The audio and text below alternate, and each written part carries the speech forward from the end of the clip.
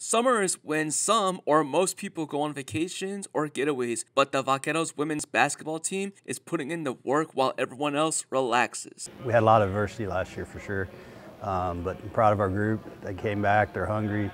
Since the Vaqueros didn't get a lot of practices last year, Coach Lord's focus on the team's fundamentals is crucial going into this coming season. We're really focusing on fundamentals, so passing, dribbling, shooting, just the basics that we really need to focus on this summer. We just want to get all the fundamentals down. Last year, our offense and our defense both struggled because we didn't have a summer to just figure everything out. And just because they're balling on the court this summer doesn't mean they can't work just as hard in the classroom as well. Well, we're here for education. Basketball is obviously, as a player, you live to play basketball, but we got to be champions in the classroom first. I feel like it keeps you busy from being more concentrated on what is important. It's big for education because you get ahead in school, and also in the spring when we're traveling a lot, we can kind of take our harder classes in the summer.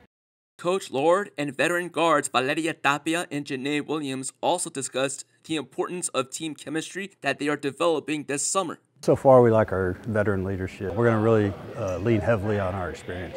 This is one of the closest teams I've ever been a part of. It's just extremely important because it completely carries over to the court. With the new season approaching and some new additions to the team, the expectations remain the same for the Vaqueros. Yeah, we expect to compete at a high level. We expect to be in the top half of the WAC and play for championships. I feel like we're going to have a really good season, especially because of the season that we got last year. I feel like everybody's hungry. Honestly, we have really big expectations for ourselves. I'd say they're bigger than last year. We're really excited for this year, and we have big goals. For UTRGV Athletics, I'm Zach Flores.